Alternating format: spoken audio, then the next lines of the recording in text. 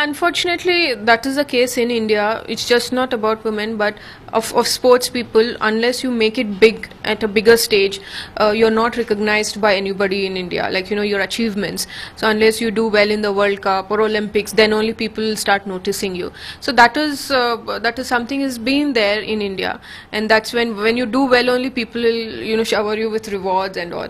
Something which is very unlikely in other countries, because there they invest at a young stage, so that the sports person can be access to best facilities, and financially they are taken care of, so they can give everything when they represent their country at the state. Whereas here, the sports person struggles hard to reach a level, and then you have everybody pitching in.